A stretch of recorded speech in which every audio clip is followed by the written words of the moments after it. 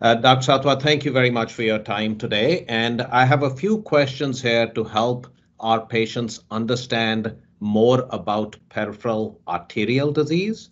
So, my first question to you is, as a vascular specialist, what is your recommendation? When should patients first seek attention from a vascular specialist?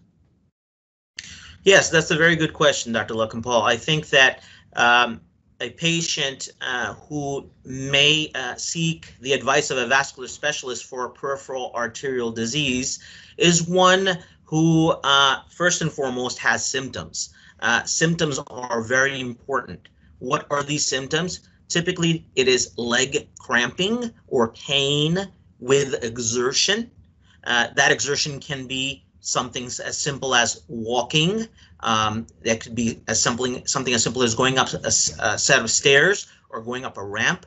And typically, the pain or cramping or discomfort in the legs is alleviated with rest. The other hallmark feature is a patient that may have cold feeling feet or toes, or possibly discoloration in the toes. Sometimes bluish discoloration, you'll notice particularly. And lastly, and I think very importantly, is patients that have breakdown in skin.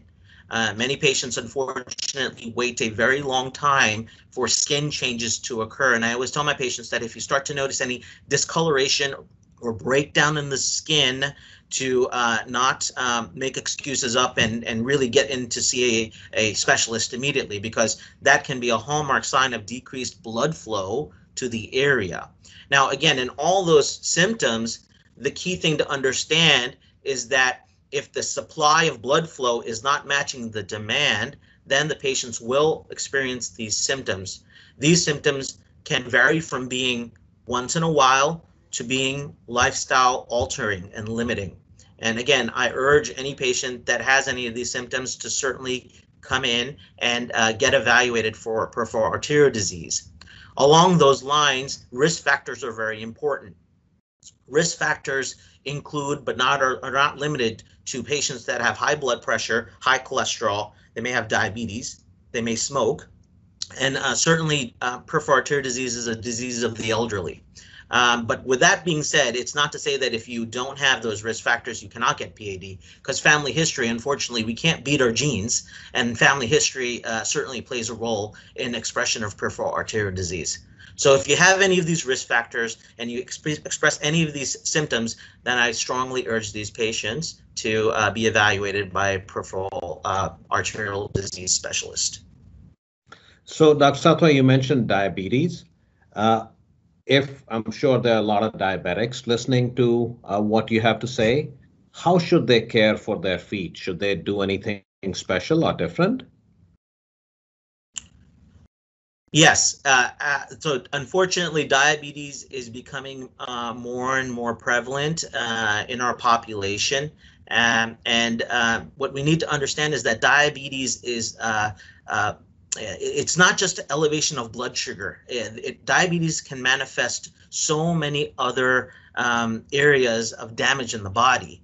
And one of the major areas of damage that diabetes can target is vascular structures. And so, unfortunately, in diabetics who do not follow proper care, they would be more prone to more advanced disease in the arterial bed. And so I strongly urge these patients that are diabetics who may have any of the symptoms to even have a lower threshold to become to come in and get evaluated. Now, I think diabetic foot care is very important, and working with our colleague podiatrists in the community is essential. I always have any patient that comes through the vascular center that has not seen a podiatrist who has diabetes and signs of peripheral arterial disease, have them urgently evaluated by a podiatrist. Again, it's very essential. Foot care is particularly essential. We also have data that shows that patients who are diabetics that have poorly controlled sugars and poorly controlled peripheral arterial disease are at exponentially elevated risks of having an amputation. And obviously, we at the Center for Vascular Medicine take that very, seriously, and our job is to prevent any amputations from occurring. And so it is very important, again, and essential for our diabetic patients to come in and get evaluated for peripheral arterial disease. So if a diabetic patient follows all your instructions, is paying attention to his or her diet, exercises, goes to a podiatrist on a regular basis, is their risk of amputation any better, worse? Can they avoid an amputation if they take care of themselves better? Absolutely, Dr. Lokenpal. The key to prevention is staying on top of this disease process.